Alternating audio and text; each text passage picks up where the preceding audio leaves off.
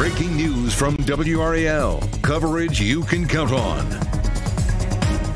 We begin WRAL News at 5:30 here in the Live Center with some breaking news from Orange County. Brand new pictures into the Live Center now from that school bus accident in Hillsborough.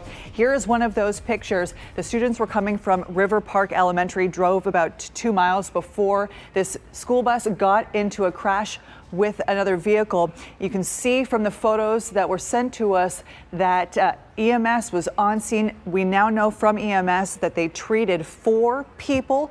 2 of them were taken to the hospital. The other 2 did not need to be taken to the hospital. But from this picture here, you see there's a stretcher out, a number of emergency responders, and also, of course, this happening in a residential neighborhood. A lot of people standing by wondering what happened.